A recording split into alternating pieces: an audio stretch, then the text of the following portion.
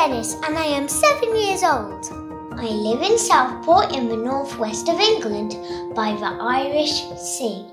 This video is about how people affect the coast. In our first episode, you learned that sea level is rising, but why is this a problem? This is the beach with the underwater sandbars and the dunes. Let's add Mrs. Piggy, who just loves sunbathing. As sea level rises, the coast moves with it. The beach and dunes move in towards the land. Sometimes the dunes may bury trees and bushes, but this is all natural. Over time, and if sediment is returned to the beach following storms, beaches and dunes move inland as the shoreline moves. The beach and dunes are not destroyed by the rising sea, and Mrs. Piggy gets to keep her spot at the beach.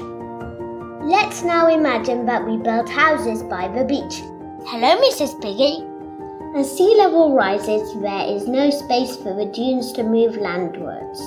Our houses squeeze the coast, the beach disappears, and so does Mrs. Piggy's sunbathing spot. Because the beach and dunes are gone, houses are more likely to be affected by big waves. Sea level is going up a bit every year, but we also have regular storms, and they are strong. Storms can make the water rise in just a few hours. Luckily, we have coastal dunes which stop the water and lend sand to the sandbars offshore, which break the waves superhero style. But what if we build houses on the dunes? The houses might be above the storm surge or not, which can lead to flooding. Houses also flatten the dunes, and when the storm comes to take the sand from the dune to build the sandbar, it tries to take the houses instead.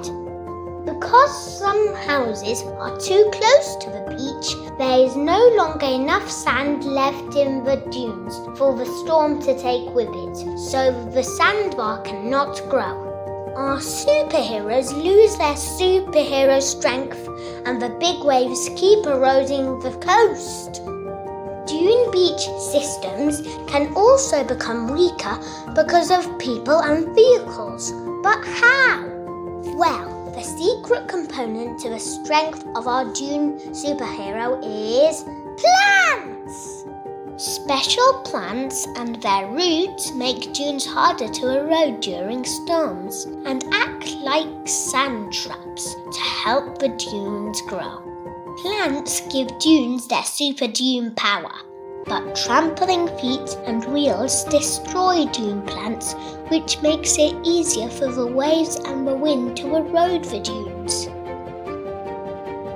That's all for now. Bye!